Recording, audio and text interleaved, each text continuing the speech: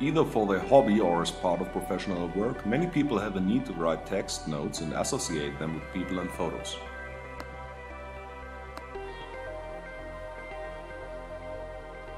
Mobile devices such as tablets facilitate this task. Due to the limited display size, however, the text input on such devices using a virtual keyboard can be a core. An elegant solution of this problem could lie in the transcription of voice input. One can distinguish between two types of text data: form-like structures and free text.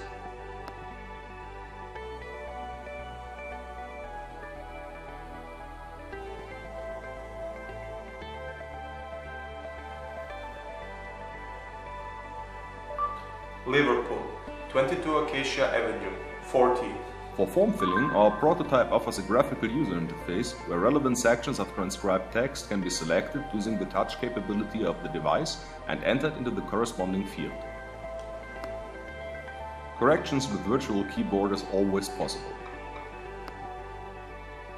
Modern speech recognizers often have problems transcribing the names of persons. If the name is available on the contact list of the device, the user can choose a contact from the list. The prototype is also able to query the contact list for similar sounding names and fill the field with the best match. Galina Zaifa.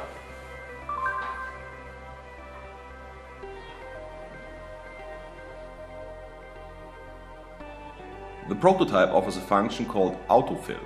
This function exploits the predetermined structure of a form and allows direct entering of the transcribed voice input without touch gestures. After enabling the option autofill, the user speaks the data in a key value pattern.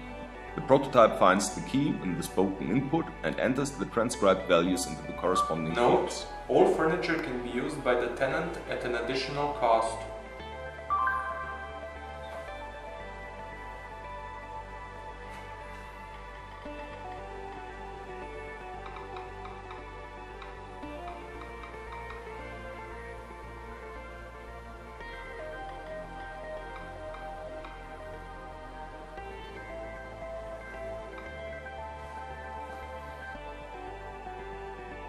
The autofill function also works when filling contacts.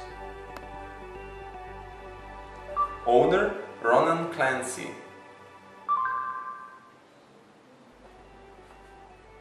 Filling of multiple fields with the single voice input is also possible.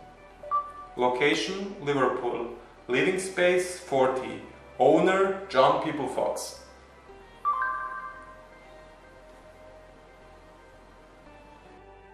For entering free text, such as a note to a photo, which may be of any length, the prototype offers a different graphical user interface.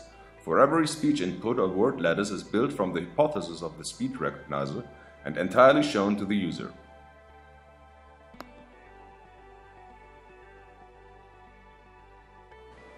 Picture of the south side taken at 12 o'clock. The word lattice allows the user to select words which originate from different recognition hypotheses and assemble the desired text more accurately. Selected words are entered into the node by clicking on a button. Windows of the living room are soundproof. For lengthy text, the prototype allows multiple voice inputs and adds the selected section to the previously entered parts of the node.